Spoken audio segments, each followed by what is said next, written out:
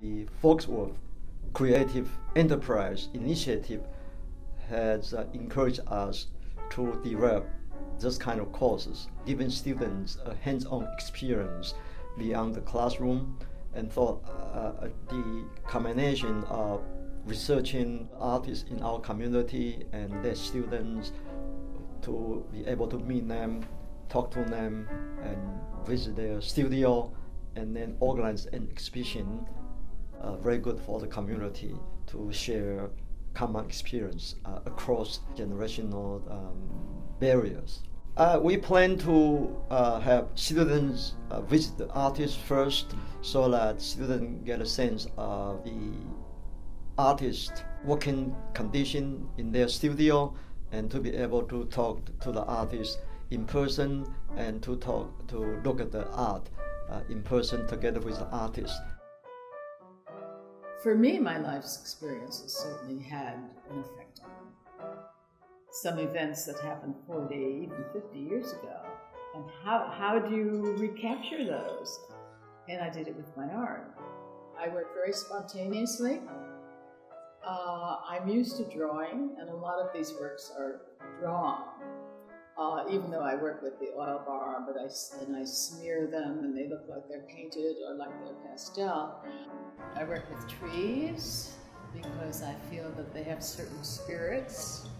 And actually I started this when I was going to Vermont in the summers, and we had 80 acres of woods, and I'd walk through the woods alone, and I'd feel that these trees were looking at me, and that they had souls, and they were sort of magical. I worked with Dorothy Fall. The reason I chose her was because I thought her paintings were really different and unique and had a very creative feel to them. And after working with her, it was really exciting because I learned a lot about how she goes about creating her art, her different methods in those types of ways. I think it's important to know how other people work and what they see, and how they imagine things should be. Having all this time, that's a real luxury. The work evolves. It has time to go into more depth. The years of working really add to what you create. So, because you know how things work, you know how the materials work, and then, as I said, you really should explore how far you can go with something. My work is as a combiner, so I add a lot of elements to my work. I've often been fascinated with collage and with assemblage, and have a background in design and painting, but I'm a maker. Exhaustive thought became the mantra, and so I tend now to do a body of work, or have several bodies of work in progress as I'm working in the studio. What fuels my artistic drive is spending time in third world and kind of ethnic populations. I think my connection to those parts of the world is kind of a spiritual quality. So my name is Lindsay Dondelay. I'm a studio art student, and I'm a senior. And then the artist I worked with was Alonzo Davis. I chose Alonzo because I feel like his art is very innovative. Not only does he use found materials like bamboo, but he also incorporates LED lights, which I thought was very interesting. So combining electronics with things found in nature. Called the Enlightened Path series. They are collage, painting, bamboo, and encaustic or a hot wax. This whole body of work is an attempt, or my way of saying, if you have a bright idea that becomes an aha moment. You know, I hope that people bring something to the piece and to the story. I'm a very positive person. And yes, I get up in the morning, it's a great day and all that. So I throw myself into it But I will tell you that I challenge myself. It's really exhilarating. And maybe it's obvious, but I am a watercolor artist, and I've been working in watercolor since elementary school. It's all about color, and I think color is the theme and the purpose. I even make art. And I always travel with my camera, and so I snap away and capture. I especially look for the figure in motion or doing something that is not posed. And so I have a cachet of photography I've taken and use that as starting points for my next watercolor. I zoom in on what's positive and where to go next.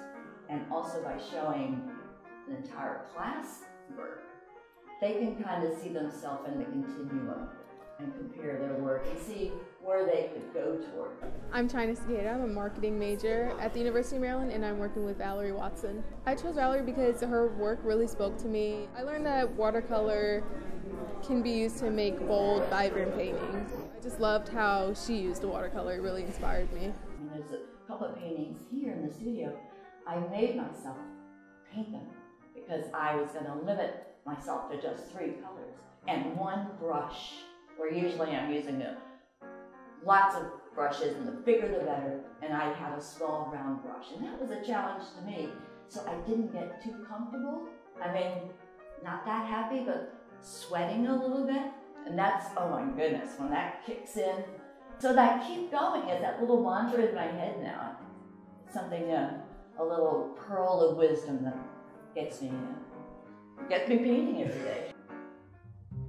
I think when you get older, you lost your urge to compete with others, and you will feel that you do painting, you create something just for yourself, not for anybody else. Your painting is for your own enjoyment. You enjoy it. Practice calligraphy. You write in words, characters we call it. It's just like a draw a picture. Each character is a different picture. Of course, they have some common part, brushwork and ink. Both are very good. Considered to be good painting. In Chinese tradition, no. We should live in harmony with the nature.